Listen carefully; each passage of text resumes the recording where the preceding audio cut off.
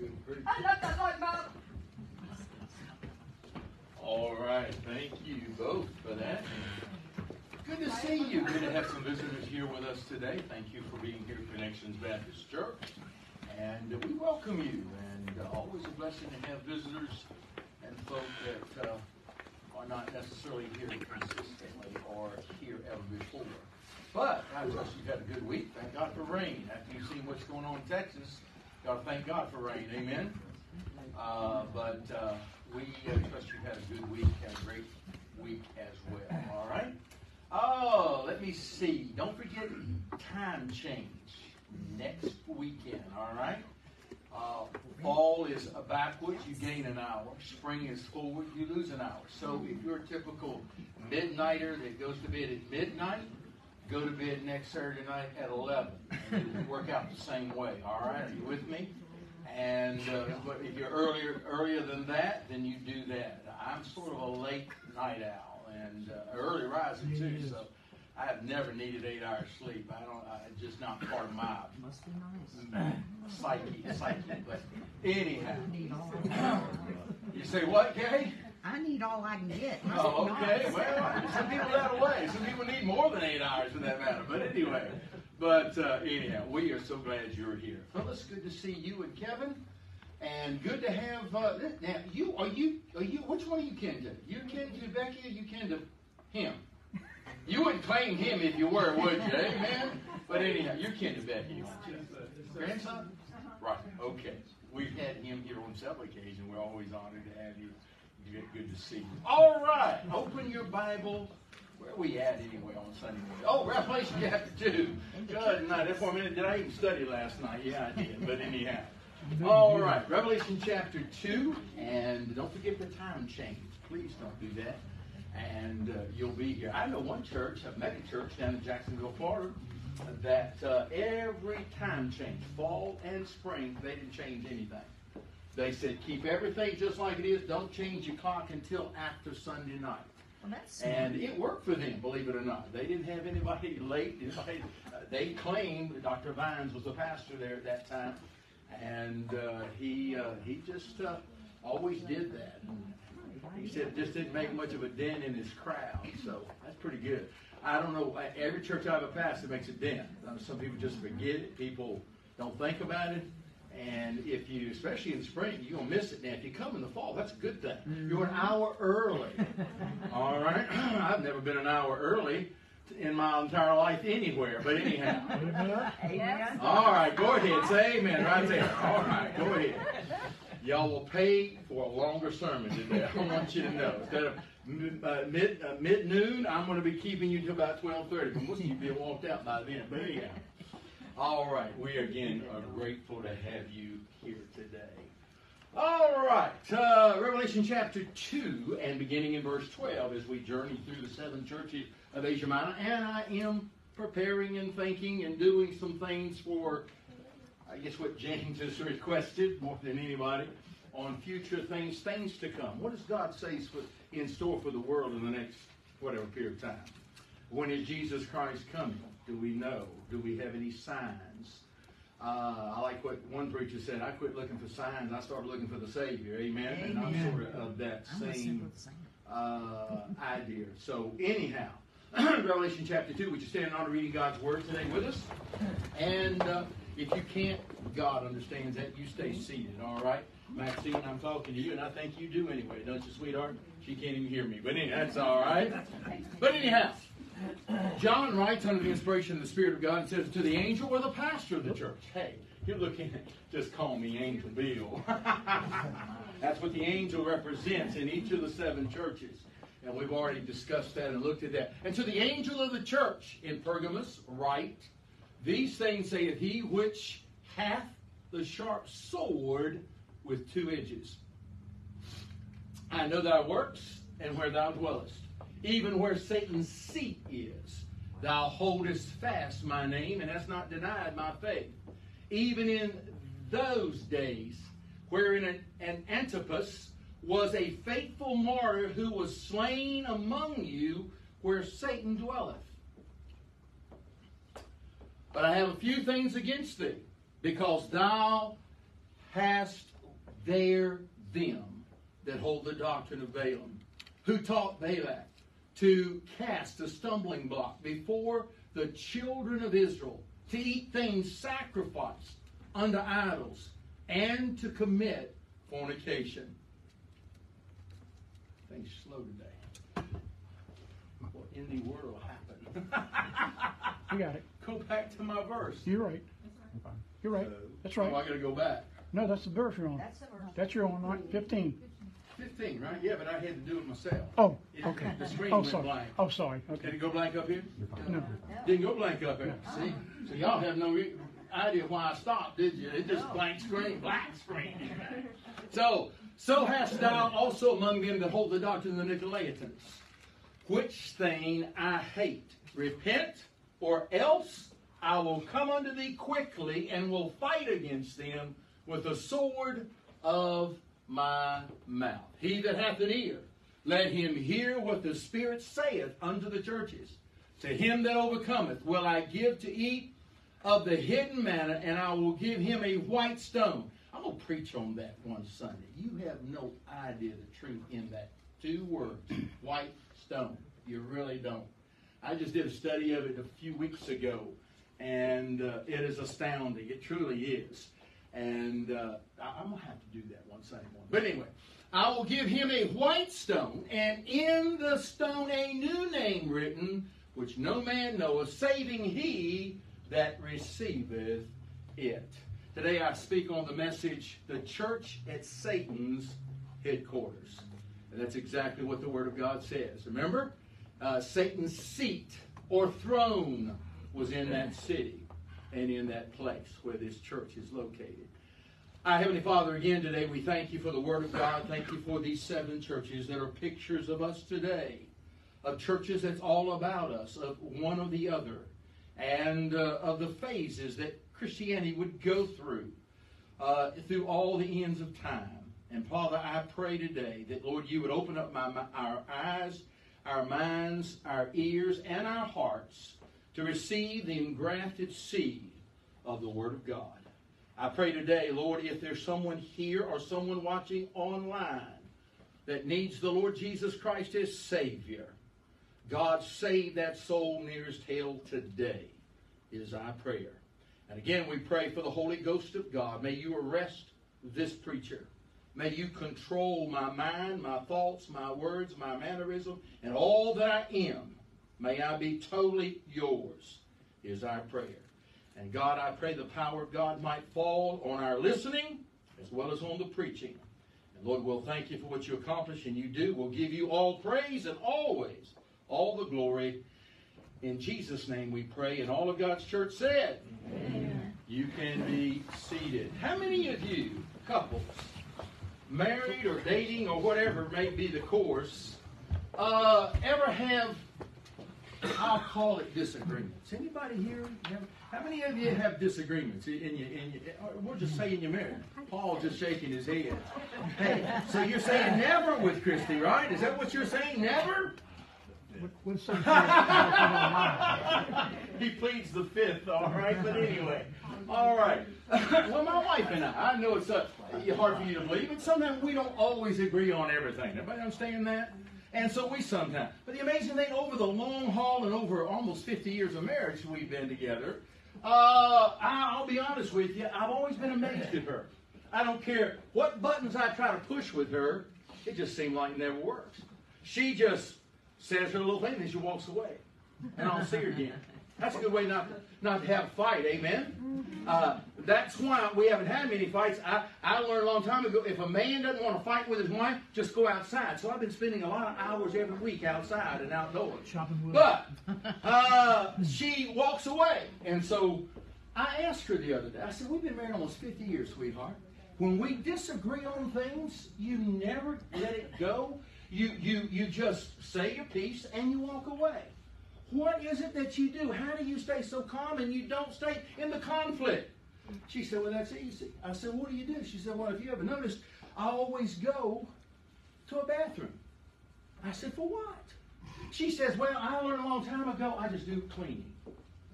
I said, you mean to tell me cleaning helps you? She said, yeah, tremendously. keeps me calm, cool, and collective. And I forget about the argument almost immediately. And I said, how in the world does that work? Why does that work?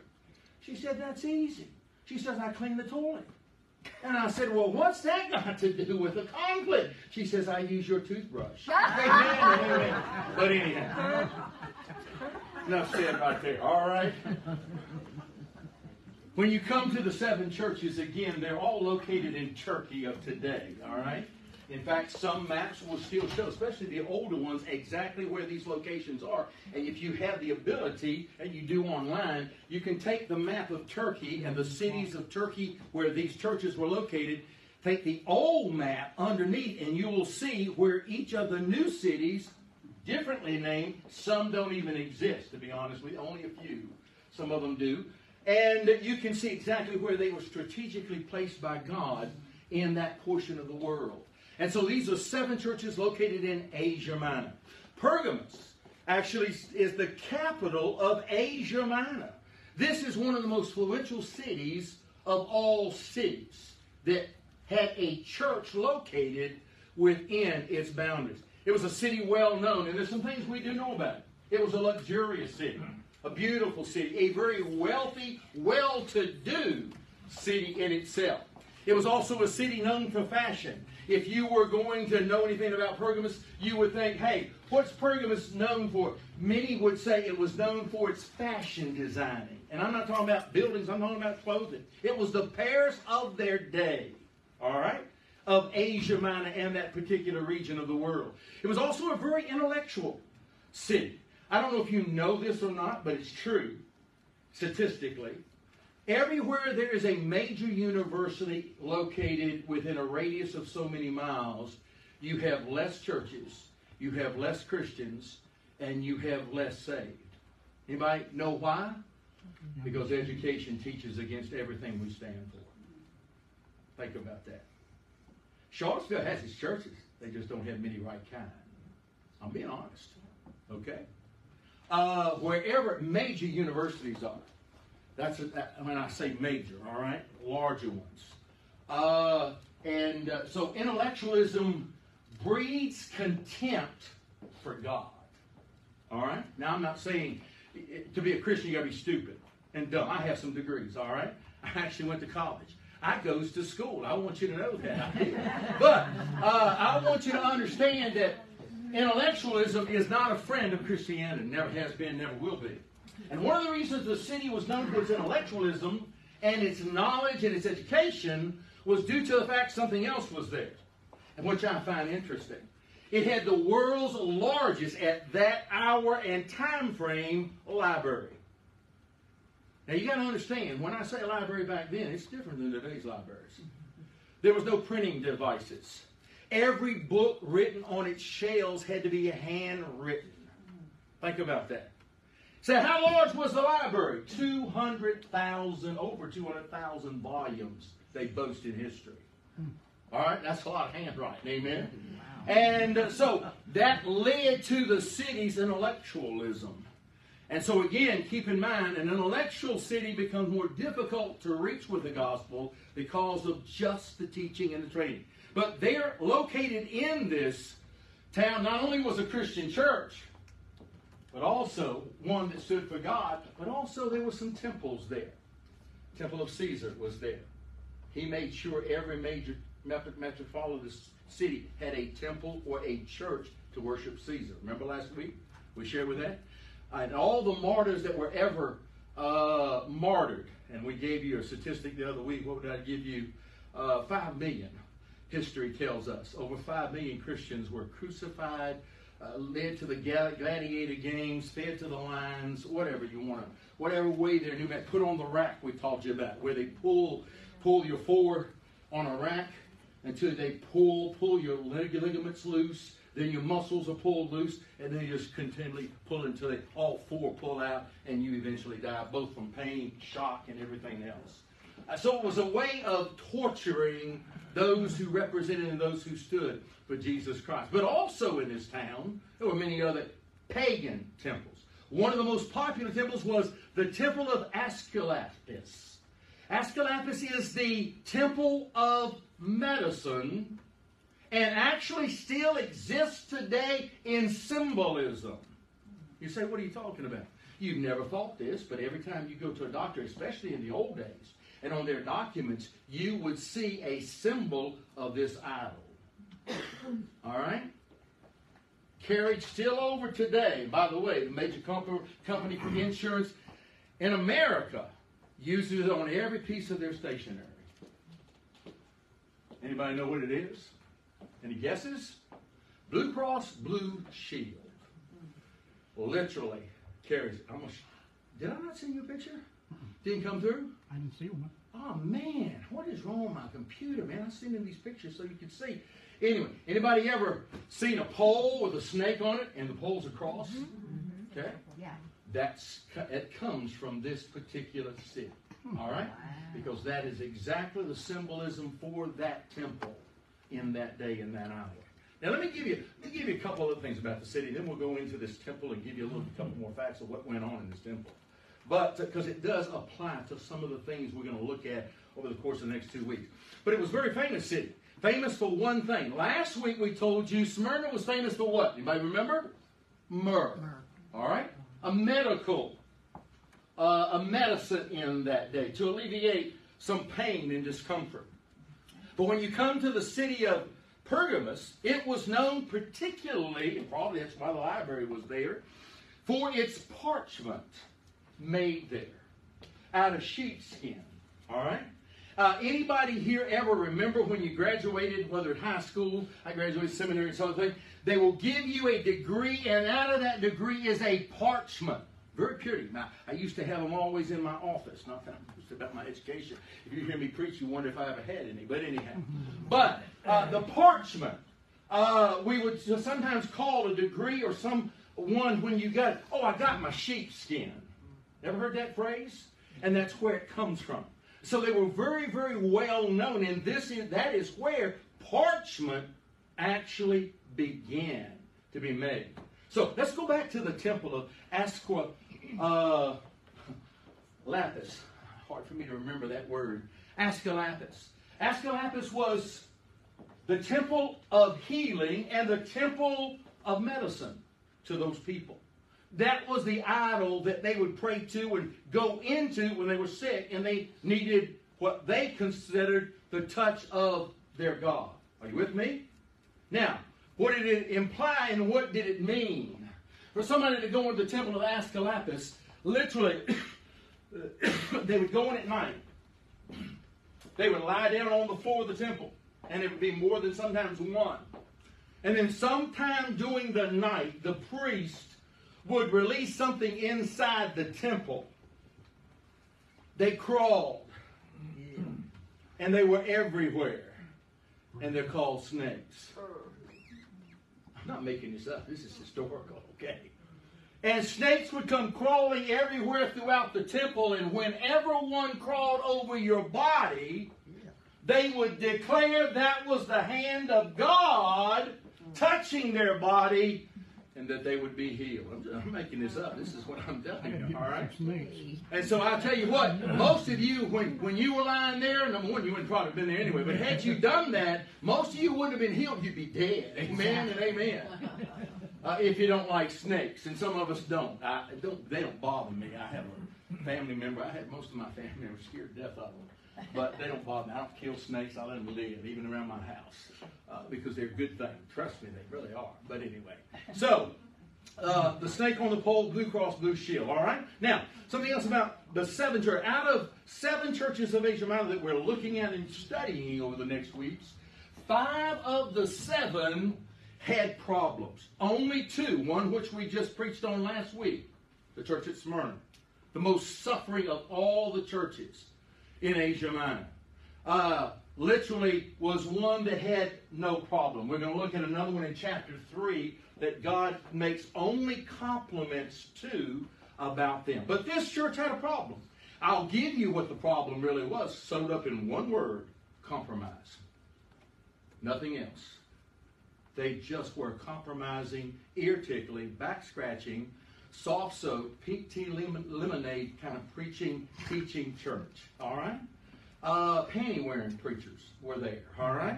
that didn't have any backbone. They were afraid to stand up for righteousness, stand up for the Word of God, even though they are committed, some of them. Keep in mind, in each of the 7 churches, and still today, in all churches as well as most denominations, there has always been a little remnant that stays right.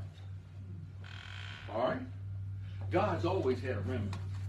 Even in Israel, He's always kept a remnant that's been faithful to His Word, faithful to Him. And so we need to understand that. So the problem at Pergamos was compromise. In fact, we read it to you today. They compromised with Satan's headquarters. They compromised with Balaam's teaching. They taught what the Nicolaitanism started in Pergamos and that church. And we'll teach you more next week about what these things all are involved. Not today, but next week.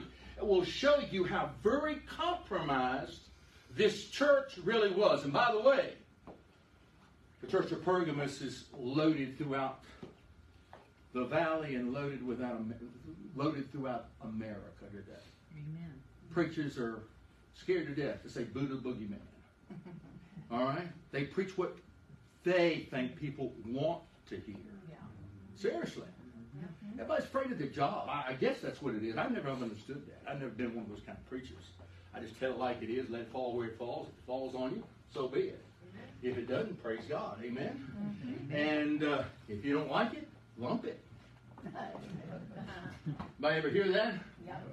I'm just that kind of, I've always been a guy preacher. I started out that way, and I ain't about changing that. Too old, too long been doing this. So anyway, I must say we're straight shooter in prison when I'm in prison. Man, those guys will tell you, I rip their faces off. In fact, what I find interesting, I got a letter this week from a man by the name of Larry. Okay, so you don't know his last name. Nobody knows the last name. A lot of Larrys in prison. But one that we go at pretty regularly, and Larry contacted me, actually 2 letters in the past month.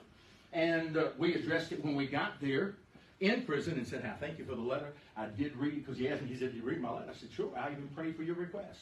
And I'm praying today for Doris. His mother's dying, and he may not see her before she dies. She has cancer, and they're giving her about 6 months, and he's got wrong with that. And here's the thing, and there are some, and I believe with all my heart, the Spirit vies with my spirit, and so did David at the prison out in Augusta, when David said, I'm innocent. I've been here. Good night. He was almost there 30 years, literally, and of his life, and got out when he was almost pushing upper 50s, and he got there, but he was innocent, and the state of Virginia eventually proved it. So 30 years of life gone, and he, of course, I remember he's the one I told you about. Didn't want to sue Virginia because he said if it wasn't for going to prison wrongfully, I'd already be dead and in hell. But it was in prison I got saved and met Jesus Christ as my Savior, and thank God for that. But Larry, can I tell you about Larry? First service, he came into my service. And he's sitting on the left of the Lord. By the way, I know him so well because he's our water boy. That's what he calls himself. I'm your water boy, preacher. He brings me the water every service, so I can have something to drink. And I drink a lot because I have a dry throat problem and so forth. So, understanding that, you remember the first time he came in service? Possibly? First service he came into, I mentioned a sin. I won't tell you what the sin is, but the minute I hammered that sin, he got up and he walked out. Nobody else moved, only him. And later I was going to find out from the head of the church, boy, when you hit that sin, he didn't like it. And so let me tell you how strong prison churches are. What to God we would put into practice some of what prison churches do. I'm serious. The very next service I was there, the head of the church, like a pastor, so to speak, okay? We call him Shorty because he's short, stocky. Shorty stood up. He said, I'm here to declare to everybody here, you better not walk out on this preacher. And if you do, you will basically suffer consequences. And nobody should ever. That's embarrassing. It shows that the church here isn't right. I mean, man, he just went on preaching to a man. Amen. Are you with me? That's true. But now Larry likes my wife and I. In fact, that's what the letter's all about, complimenting some things over the course. Because he's been there and he's been more faithful over the last months. Because he used to have a job on that particular, several times that we're there, and he couldn't come to prison. But I say that, hey, it pays sometimes not to compromise. You understand what I'm saying? So many preachers are bought off today. Come on. That's true. Worried about their pocketbooks. Yep. Worried about if they're going to keep a job. If they say something to somebody. Or if they offend somebody. Can I tell you what? When I read this book, I'm offended all the time. Amen. Amen. Okay? And if somebody's really going to preach it like it needs to be preached, you're going to get offended. That's right. Because the Holy Ghost of God is going to arrest you, convict you, prick you, and say, you know what? You ain't right with God. So, hey, I'd rather stand with God than anybody else I know. Amen. Than worry about my bottom line, or worry about this, or worry about that. So Pergamos was a compromising church, and we'll look at how badly they were compromised last week. The word in the Greek, Pergamos, and the city itself, literally means to be married to. It was a church that was married to two things. Married to false religion, even though it had a remnant. Keep in mind, he does commend some in the church, all right? Doesn't mean the whole church, it means some in the church. And they were married also just as much as the church is today to the world. They try to find out what works in the world. That's why churches are putting on concerts, I'm going to be honest with you, that looks more like rock concerts in my day. The only thing they haven't started yet, and I'm looking for that, a mosh pit. You ain't never been in one, have you? No, okay. Well, you don't have any idea what I'm talking about. But anybody know what a mosh pit is? You don't know what a mosh pit is? Are you serious? You know what a mosh pit is, don't you? It's where the crowd stands up and they stand around the closest, not seats, but the closest people are in the mosh pit. And sometimes those guys who are rockers and so forth will just simply come on the mosh pit while they sing with a microphone, and they'll just do this, and the mosh pit holds them up. And then they'll pass them around. I'm serious. Man, where y'all been, man? Y'all been locked behind doors somewhere, but anyhow, nobody else here knows about them. You do, don't you? Good. I'm glad somebody. I'm in good company. We're in good company. Anyway. So Pergamos means to be married to false religion, as well as Pergamos was married definitely to a lot of worldliness. And that's where the church is today. And that's where it's going rapidly. And I'm talking about every denomination. I'm not talking, by the way, independent Baptists are going that way. Across the country. People are changing. Can I tell you why? They think I'll do anything to get a crowd. And that's exactly what we are. And by the way, the shoe fits not with the church. Now, I blame the people for listening and seeing and observing but not doing anything about it. But the buck stops always with the preacher of that church. Amen. Did you hear me? Yep. Pergamos means to be married to. Look again at verse 12. And to the angel of the church of Pergamos write, these things saith he that hath the what? I don't know about you. Anybody here ever try to cut with a dull sword? A dull knife? Tough, isn't it? I mean, I've done it. I've even done it with some axes, and I split wood all the time. I split some yesterday. But can I just simply tell you, I haven't tried out the thing yet. I did this by hand yesterday, Pete. But anyhow, he came out and gave me some recommendations on how to fix my log splitter. But I did it by hand yesterday. But can I tell you what? It's a lot better when it's sharp. All right? But why would Jesus Christ vocalize, of all things, he that hath a sharp sword? And by the way, it doesn't stop there. He goes a step further, doesn't he? With two edges. You got to understand, in biblical times, swords were a symbol of power and authority. Okay? Rome was known for its combative ability, close range, sword fighting. Okay? Now, they had archers. They had other tools and catapults and all that with big stones that they would hurl at rock walls and other such things when they were attacking a city. But they were known for close battle. And a sword, you better have a sharp sword if you're going to be close in battle, especially when you start cutting people. And after a while, the thing gets dull. You understand what I'm talking about? And so it's not just a sword, but it happens to be sharp and it happens to be two-edged. Why? Because God, whenever the symbol of sword is used, when it in reference to God, it always means the same thing, by the way. Always. Check it out. It always is a symbol of God's Word. Did you hear me? Not a little sword, but the Word of God. Why? Why does it have to be sharp? Last time, you know why people get offended when somebody preaches this and it gets all over their case?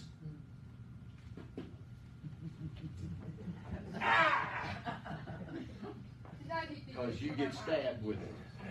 And you walk out mad instead of glad. You walk out offended instead of, and defended, trying to defend it, rather than walking out letting this book do what it's supposed to do in your heart. Are you with me? Does it make sense? Two-edged. Why two? We know about the sharpness of the Word of God. And by the way, Hebrews says it is sharper than any two-edged sword. Talking about the Word of God. If Paul wrote Hebrews, if whoever wrote it was a penman, God's inspired. Why two-edged? Because isn't it true that the Word of God hurts, but it also helps and heals? Amen? It preaches judgment, but does it not also give us a lot of grace? Two-edged. Love, but judgment as well. Are you with me? So it's two-edged. It cuts both ways. Grace, mercy, patience, and long-suffering, but it also cuts judgment, wrath, hail. All right? And so it's a two-edged sword. So why would he address this church that way? What did I just tell you was the problem? Somebody tell me. What was the problem? Main problem I've already taught you about Pergamos. Compromise. Every compromise in a church falls on this book. Because they drift from it. They refuse to believe what it teaches exactly. Listen, do you understand how many pastors are divorced in America preaching today still? This book teaches against that. And preachers are scared to death stand on it. Okay? And just because you've been divorced, God doesn't hate you. I'm not preaching that today. God loves you. All right? And sure, second marriage can sometimes, whatever, third, whatever, can sometimes make a difference. But I'm just here to tell you, this book doesn't need to be compromised in any area. God still says it, whether we like it, lump it, or leave it, hates, I'm just telling you what he said, hates divorce. Hates it. Oh, but don't you know the exclusion? Yeah, I know about the exclusion law. But I can also tell you, 9 out of 10 don't follow that law, by the way. Are you with me? I'm just simply telling you, we need to get back to the book and live it, preach it, walk it, talk it, like God expects it to be. Amen? Compromise always comes because of fallacies and falsehood, or just disbelieving or changing what this book says and this book teaches. Well, I ain't getting no amens there, am I? But anyway, that's a fact. And rightly so. So it's a symbol of power, the sword, and the word is powerful. By the way, Christ is powerful and the authority for everything. And by the way, that's the authority of life, faith, and living. The Word of God. Amen? Amen. Every time God writes a letter to each of these 7 churches, he always follows basically the same pattern.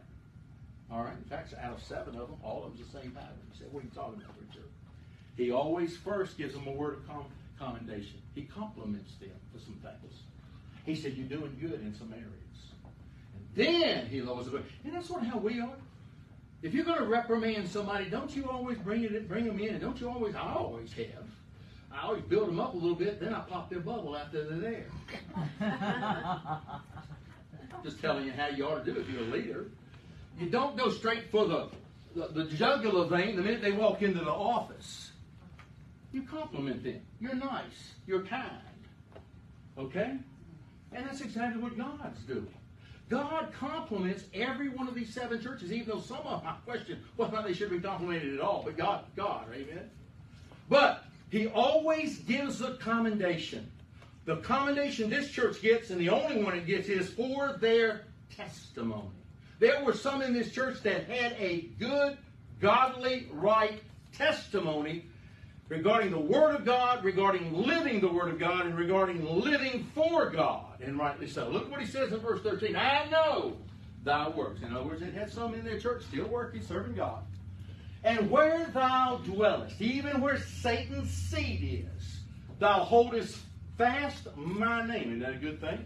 Hast not denied my faith, even in those days wherein Antipas was my faithful martyr, who was slain among you, where Satan dwelleth. So he commends them always. Always. Sort of like the husband and the wife got the report card from the little boy from school, and then straight F's. You can't get any worse than that. So how you know? I had a couple of those. All right. I felt like I did. I sort of had a few D's in there, here and there. But anyway. But can I just simply tell you, by the way, you can take a D and turn it into a B real easy.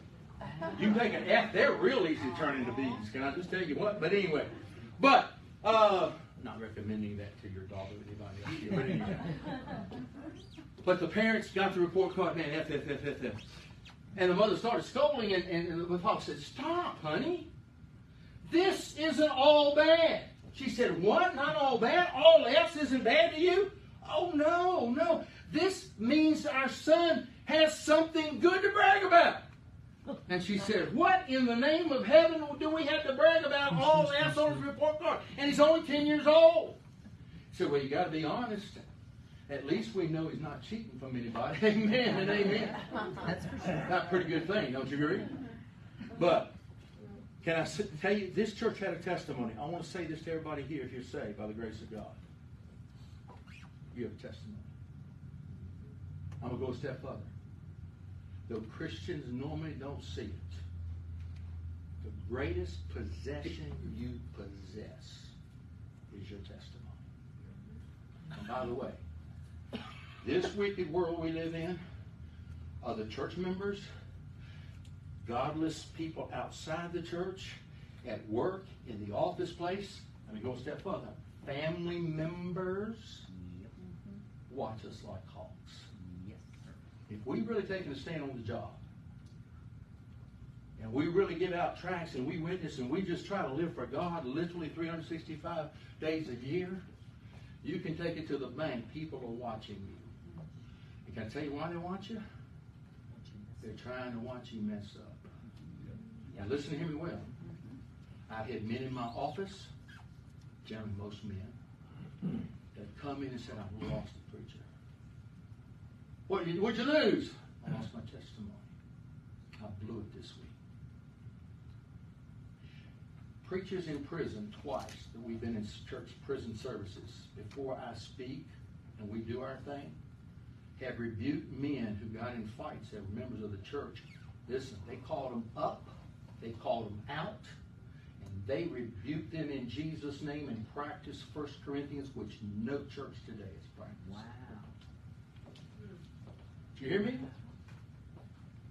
So if I knew something about you and I called you up here today, how would you feel? And these guys are inmates.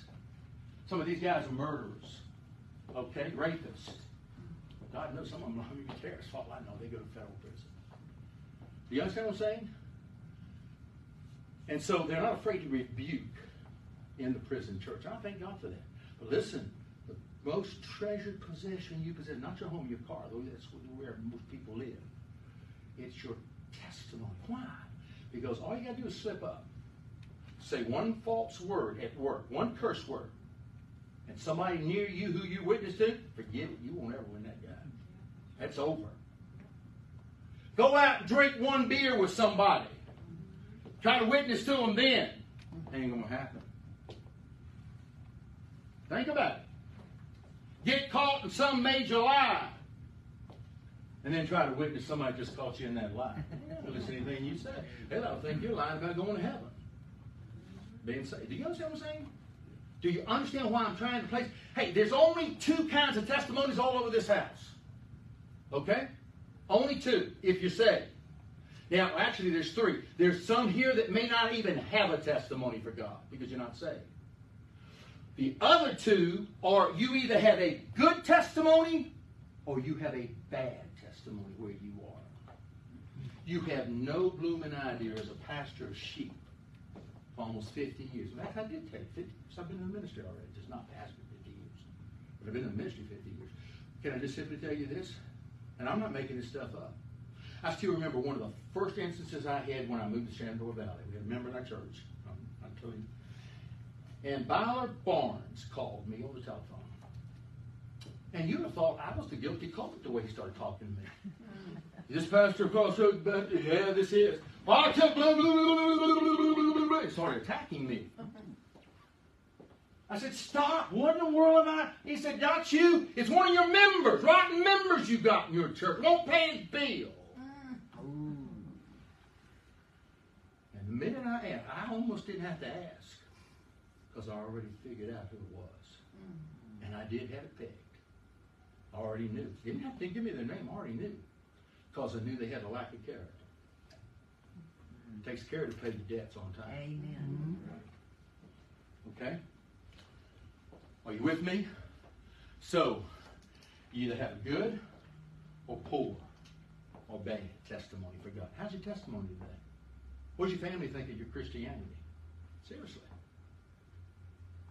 How do they see your Christianity lived out 365 days a year? Anybody can look good here. Anybody can walk into church and look good. Are you with me? Quite another thing to walk out and live it, put it in shoe leather. 365 days a year. So we need to understand, when you have a testimony, you either elevate his name or you deflate his name. You either honor him or you bring dishonor unto him. Serious business. All right? By the way, some Christians go out of here prematurely because of that. According to Corinthians, many sleep. God just took them out because they were dishonoring his name. Not living, not walking, not talking, not doing what they are supposed to do as they live for God and they live for Jesus Christ. Do you understand today how important your testimony is? Everybody here understand that if you're truly saved, the devil can't get you? The devil can't damn us, thank God. He can't destroy you. I'll tell you what he can do, and he works at it night and day with his demons of hell. He tries to stumble you, mess you up, wreck and ruin your living in life for God. Why? Because the next best thing to an unsaved, wicked, godless man who spits his poison out and lives his poison every day in front of children, grandkids, and everything else, influencing them for hell and for sin in the world, is a Christian who has totally lost their testimony. Right. These 7 churches preaching better than I thought. So, let me just simply urge you, guard your testimony. Guard your heart. Guard your life. Because all of our effectiveness for him is totally based on your testimony or mine. You understand me? That's the reason some kids in homes go to the devil. Because they've seen the inconsistency of parents living one thing at home, living another at church. Are you with me? And boy, if there's one thing teenagers can't stand, it's hypocrisy. They detest it. They may be little hypocrites, but they don't want mom and dad to be no hypocrite. And that's why multitudes of kids leave even sometimes churches because they were made to go. And the minute they get of age, they're out of here. Because they saw no consistency at home of godliness at all lived out. Dad still lose their temper. Dad still cuss. Mama still cuss.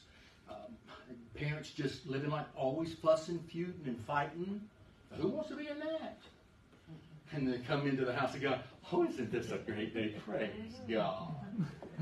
And they just had a knockdown, drag out battle in front of the kids in the car before they pulled in the parking lot. Seriously. How do you know this, preacher? You have no idea the teenagers have been in my office over my lifetime. To tell me the blatant inconsistency of families I would never have known about had they not came because they wanted out. And they couldn't understand, preacher, you preach, you do this, you do. Mom and dad don't live anything you say. They fried you over lunch. By the way, you can get a fried preacher today. I couldn't care less. All right? Now, I tell you what's wrong. Here's what's happened. So many people are bent on worried about their quote unquote reputations. You understand a reputation ain't squat. You understand a reputation stinks, in fact. Can I give you the definition of reputation? Anybody here know what a definition? It's what people think you are. That's right. What you better be more concerned about, having real, godly, honest character of heart and life. So that when your children watch or your grandkids watch you daily when they're around you, how you talk, if you lose your temper, whatever it is, that they can leave and say, you know what, I know one thing, my grandparents love God, and they live it. That has power. But when they leave and they got a grandparent just like the world or something else they've lived up with or seen on TV or whatever, I'll tell you what, Grandpa might be a preacher, but he's a sorry one. And I can give you a bunch of names of those. Okay? And their kids have proven it, by the way, in a lot of cases. Reputation, character, is what God, listen to this, character is what God knows and who God knows you are. Get the difference? One has to do with people. I can care less what people think. But if I'm this way, right, this, the majority will say, hey, I believe he believes what he believes. I had a guy in prison back. This guy didn't like me. Why do people not like me? I just don't understand that sometimes. And then he said, you know who I'm talking about, right? In that particular prison, he came to me. He said, "Can I give you a confession? This is after church service is over." I said, "Sure." He said, "I didn't like you." I said, "Well, you've been coming." He said, "That don't make me not like you. I just want to come to church because it's the right thing to do." I said, "Why didn't you like me?" He said, I didn't like the way you preached. He said, "You raise your voice a little bit, and you look like you get mad occasionally. But then at the same time, you also show me that you really do love us." That guy just met with me several months later. He said, "Can I be honest with you and frank with you, Pastor? I love you now. You're my favorite preacher." He got his heart right with God. See, when you get your heart right, everything else falls into place. Hey, they had a difficult testimony. I know that works. Look at the difficulty of their having a testimony and living it. They were where Satan's headquarters were. Thou dwellest even where Satan's throne is the word seat. Throne or headquarters is, and thou holdest fast my name and hast not denied my faith. Even in those days, what days is he talking about? The days of Antipas. Who's Antipas? Antipas was one of the pastors. What happened to him? They took his hide out because he refused, the emperor did, refused to bow down to Caesar. He gave a command to the soldiers to light the fires of a huge bull kettle. By the way, you can go online and find this. You can find pictures and images of this. And they put water in it, boiling hot. And they had him in the midst of it so that it was like, you can do a frog or a lobster. That's how they boil lobsters. Lobster feels comfortable in that seawater. Put the big old pot on the stove. Start putting the heat on it. Put the lobster in there. Man, he's swimming around. He's happy as a lark. Man, right kind of place. But little by little, gradually, guess what happens to seawater? On a stove, in a pot. It starts getting warmer and warmer and warmer. Can I tell you what happens to the lobster? He's at home now. He's comfortable. It started with comfort. Until the next thing he knows, he's being eaten by somebody. Are you with me? You understand what I'm saying? And so it simply says, man, you have a difficult place to maintain your testimony and live. They literally lived under the shadow of the devil's headquarters. It was that bad in that. By the way, it hasn't changed in America. Everybody here agree there's some cities full of the devil? That's most major cities are. Gambling. Hey, when I say this city, you don't think of churches. You will not think of Boy Scouts. You will not think of mama. You will not think of your grandparents. You will not think of love. You will think of anything reverse opposite of any of those other things when I use the word Las Vegas. Amen. What do they promote? Gambling. Even on all the brochures. The gambling capital of the world. That just is a big word for being an idiot, lose all your money. Amen. That's right. To think you're going to win, you got to be stupid. How do you think they can afford the bill to pay on all those things? By robbing your money. Exactly. By making sure you may win once in a blue moon to keep you addicted to it, but you'll lose your shirt. Can I tell you what? That's one dead place I couldn't care less about this. Me neither. Hell City, that's what it's been called. Sin City. Do you understand what? Why? Satan's headquarters. I'm not telling you there's not churches around it. I'm not telling you there's not some good men. Actually, I have a friend started a church right near Las Vegas. Okay? And doing pretty well. It's sort of on the outskirts of the city. So, man, think about it. Full of every kind of vice and man. Notice he says, thou dwellest. 2 Greek words for dwell in the Bible. Just for your information. One is temporary, temporal dwelling. In other words, when people come to the valley and they're going to stay here for a week, they may get a motel room or one of those deals, I forget what they call them, where you're going to live for a week in a place cheaper than if you get a motel room. And they, you get the kids, what is it called? Airbnb or whatever. And they even have motels now that's sort of like Airbnb, but you can rent them for a month, you can rent them for a week. How long are you going to be in town? Are you with me? That's temporal.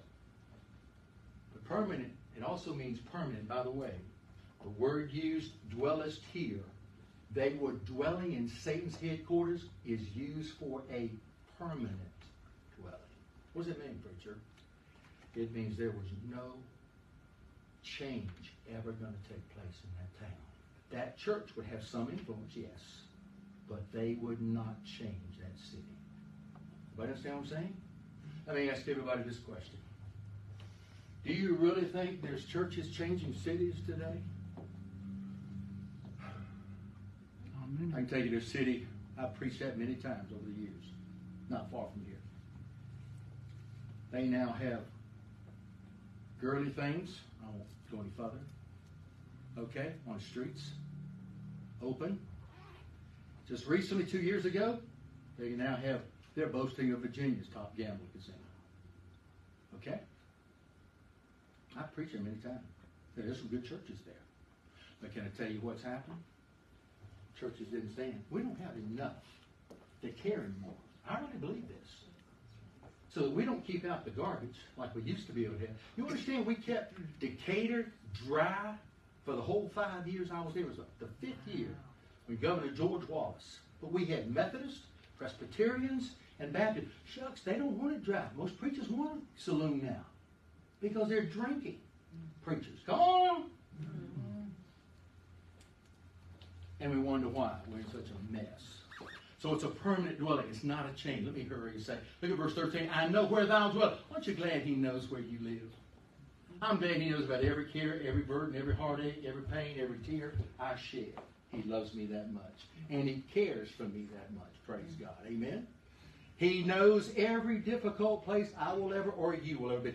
Anybody here remember the old song, My Lord Knows the Way? I hadn't even heard this for years. We sing it all the time. My Lord knows the way through the wilderness. All I have to do is follow. And he still does. He said, I know, preacher. I've been through a few. And every time he's taking me by the hand, he walked me right through that valley until I got back on the mountaintop. And then the amazing thing about that, you're not on the mountaintop very long before you find out, mountaintops aren't usually real long. I mean, Blue Ridge Parkway is pretty long. I mean, that's a rarity. But mountaintops usually, you get up here, and you're not up here long before you're back like in the valley again. Have I ever discovered that in Christian life? Sure you have. All of us have sometimes been there. When I finished seminary, I thought my education was through. But can I tell you what? It was really just beginning. Because I have been attending the University of Hard Knocks ever since. All right? Hard knocks, burdens, hurts, heartaches. That's just part of pastoring. I'll just tell you that. But theirs was a difficult time. Let me quickly get ready to close. It was a definite testimony. They had a clear cut. Hey, can I just tell you, when God says something in the Word of God, it's so. When he says they had a testimony, and he knew that they had a difficult time in a place where they were living for God, he knew had the goods on them. When God in the Bible says, and John the Baptist was great, he was great.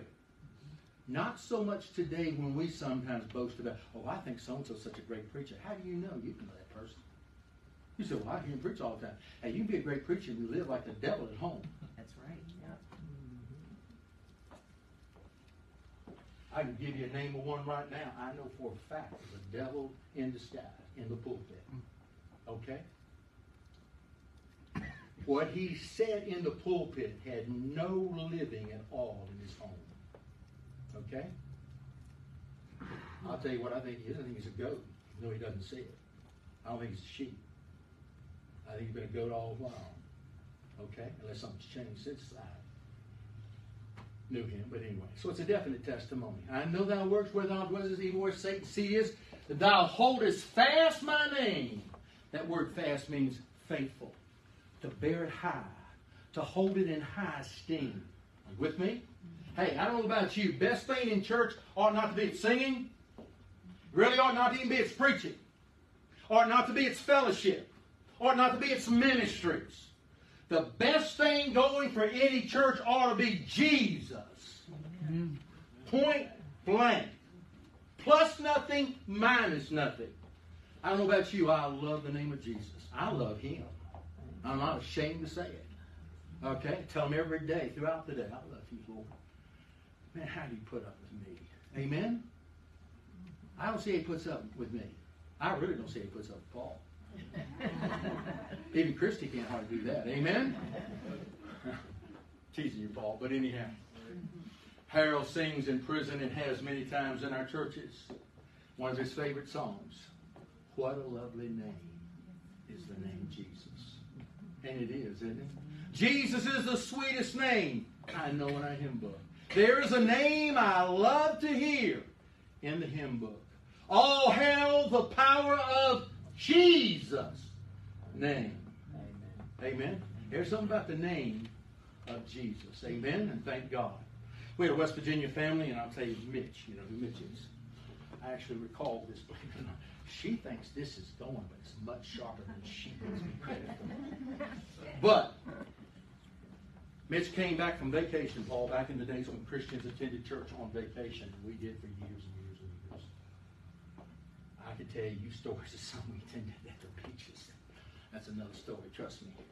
But like Mitch, he was at the beach and he attended a Baptist church while he was there. The minute he came back, he was one of my deacons in West Virginia. He came and said, I want to talk to you at church. Sure.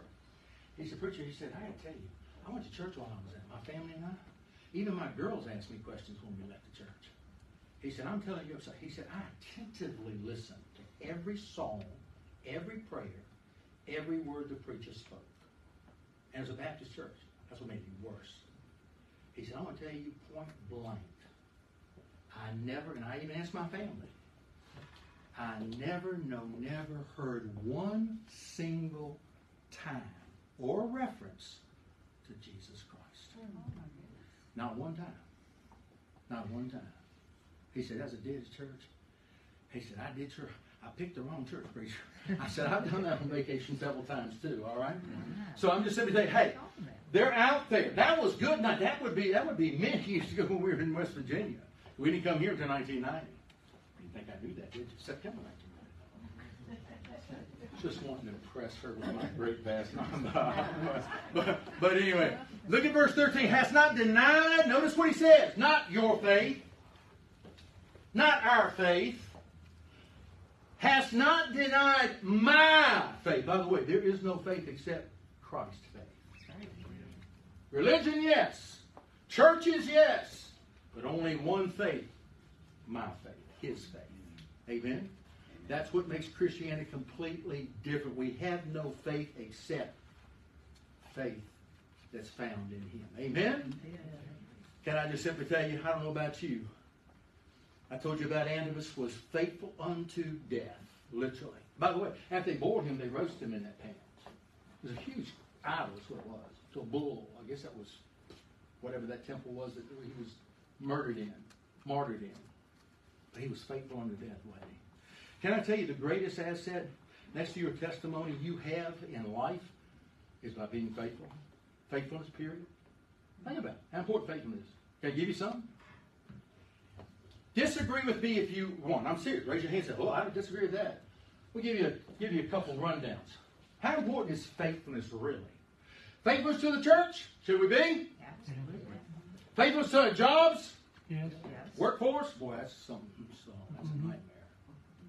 Faithfulness in sports. No, I'm not Well, big yeah. into that.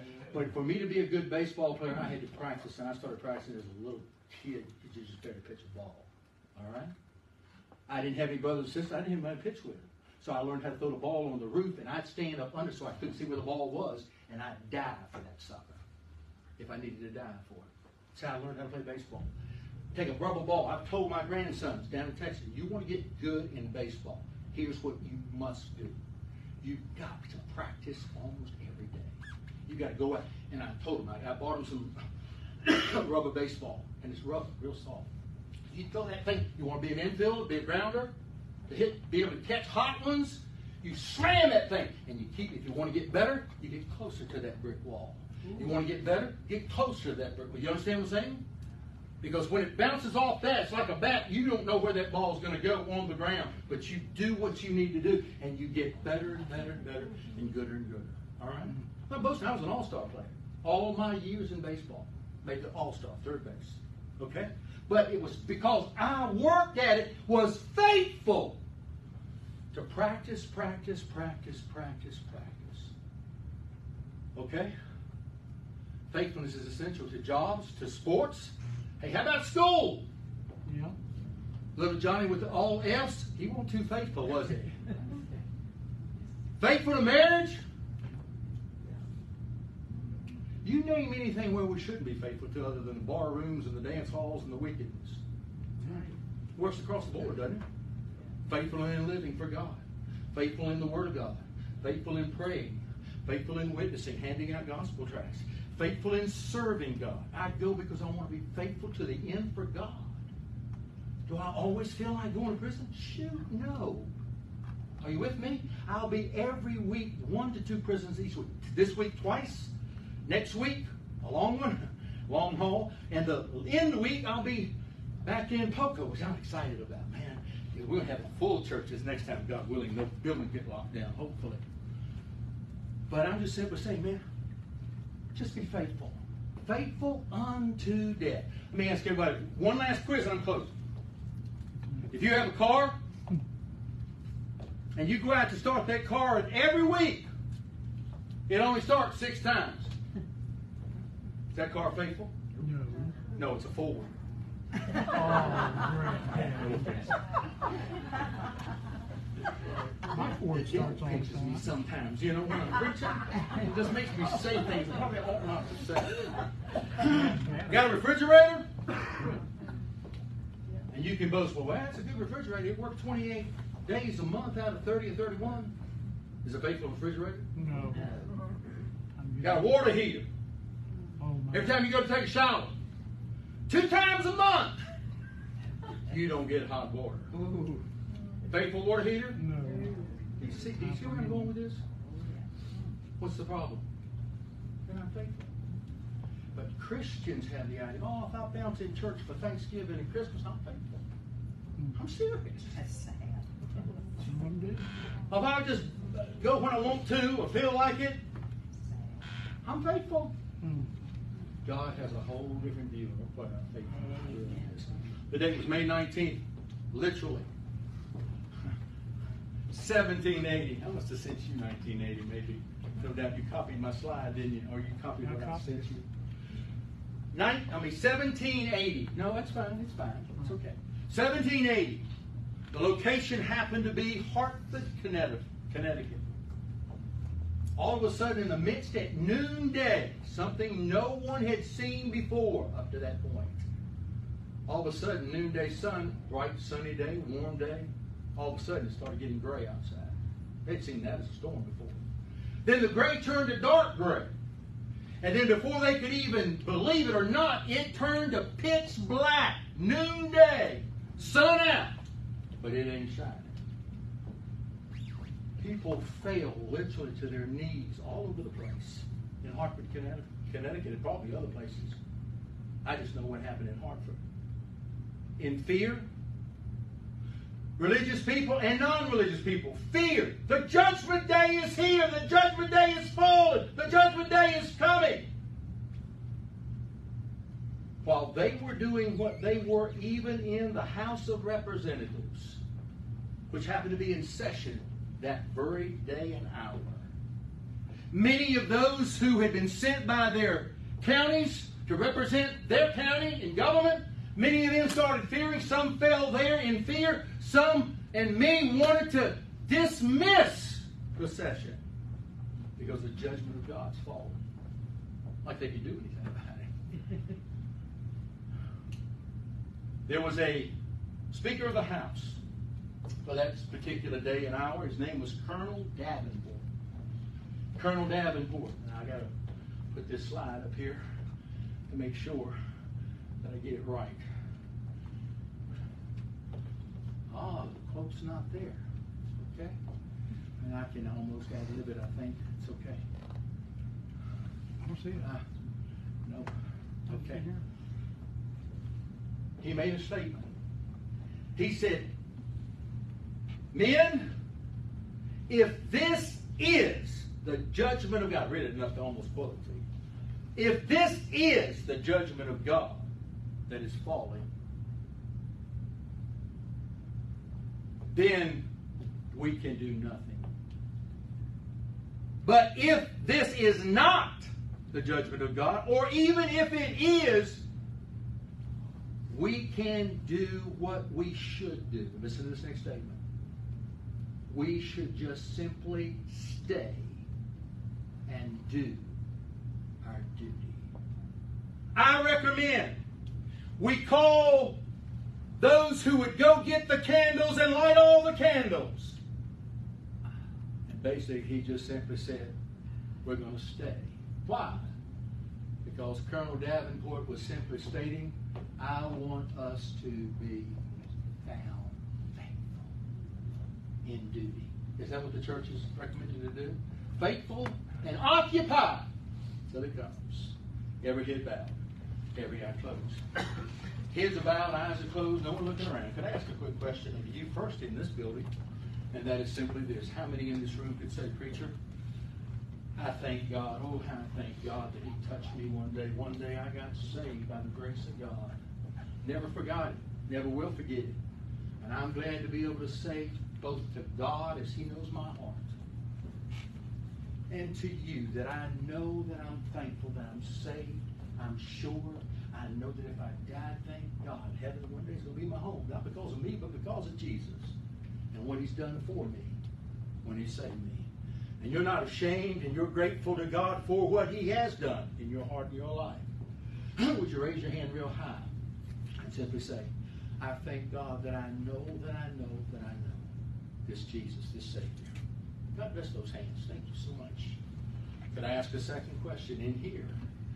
If you could not raise your hand, why not? Do you know that you know that you know?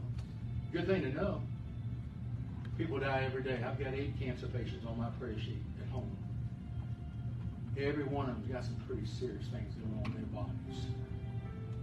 Can I just simply tell you, friend, you don't know how long you'll live. I had somebody this morning say, oh, he's coming back maybe next week. Well, maybe not. He may not be here next week. We don't know. God's got an appointment with everybody here. You understand that? I would say it's appointed unto all men to die. But after this comes the judgment. You're going to meet God. Only 2 ways to meet Him, prepared or unprepared. Ready or not ready. How do you rate today with God, with Jesus Christ? Would there be someone in this room alone that could say with a raised hand, preacher, I don't know for sure I'm saved. Don't know for sure. I've been saved. But I need to know that. I would like to know that. Preacher, would you remember me today in prayer? I'm not going to embarrass you, but I promise you that. But you can just put your hand up, simply say, indicating, preacher, pray for me. I need to be saved. I need what you talked about. I want to know for sure. Pray for me. Anybody like that? Put it up real quick. Put it right back down. Anybody? Up. Put it right back down. Do it in prison every week.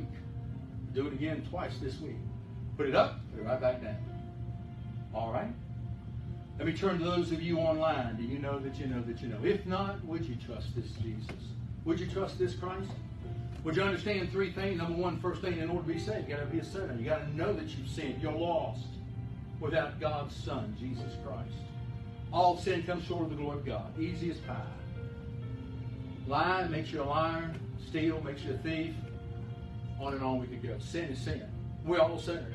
Born by birth and by choice.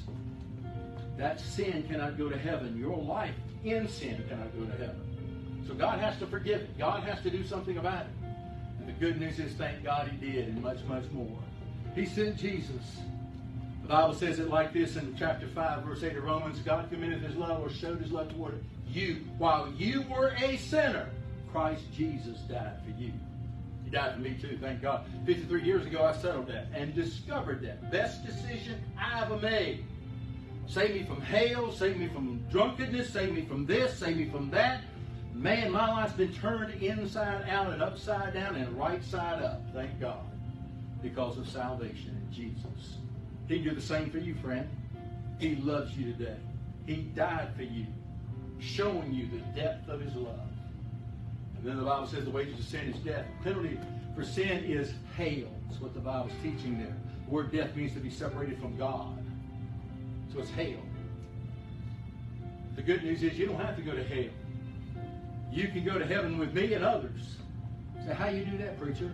The rest of the verse says, but the gift of God is eternal life or heaven through the Lord Jesus. Every gift is free to the receiver, but bought and paid for by somebody else that gave the gift to them. And thank God Jesus paid in full your way to heaven. All you got to do is believe and receive Him as your Savior. So how do that, preacher? Romans 10:13, for whosoever shall call upon the name of the Lord shall, not might, not hope so, not maybe so, shall be saved. That word saved is a huge Greek word. It means multiplicity of things. But basically it means saved for heaven, for all eternity. Settled and done. Would you trust Him today? Would you believe on this Christ? Would you call on this Jesus today? Would you pray something like I lead inmates in prisons? Something like this, would you pray? You want to be saved, sir. If you want to be saved, man, if you want to be saved, teenager, would you call on this Jesus today? Would you call on God and the Father to save you today? Would you pray something like, dear God, I understand I'm a sinner. I believe though you love me, and I believe you, Jesus, died for my sin on the cross. I believe you were buried. And I do believe, thank God, you live today, and that's who's dealing with my heart. And right now, Jesus, I invite you to come in to my heart, my life, forgive all of my sin, and be my Savior. Thank you for saving and for forgiving me. Help me now to live for you. In Jesus' name. If you sincerely prayed that, believed that, done that, we have a little booklet we hand out in prison. We hand it out here when people get saved here. Been doing it for years. Called Hitting the Mark. If you'd like to write for one of those, we have the address on the screen. Write for it. We'll let you know. We'll send it to you postage free, and it'll show you what it means to become a Christian and what it means to be saved. And now that you're saved, what does God have in store for your newfound faith and your newfound life? My Father, in Jesus' name, we thank you today for the freedom and the Holy Ghost and the Holy Spirit of God. Thank you for the messages you have for us on the churches. Help us to take it to heart, to practice, put it in shoe leather, and live it out each and every day faithfully, is our prayer. Help us to be an Antipas, faithful if need be, literally unto death, is our prayer. Make us faithful. Help us to be faithful in all things pertaining to thee, is our prayer. We'll praise you and we'll thank you. In Jesus' name we pray, and all of God's church said, amen.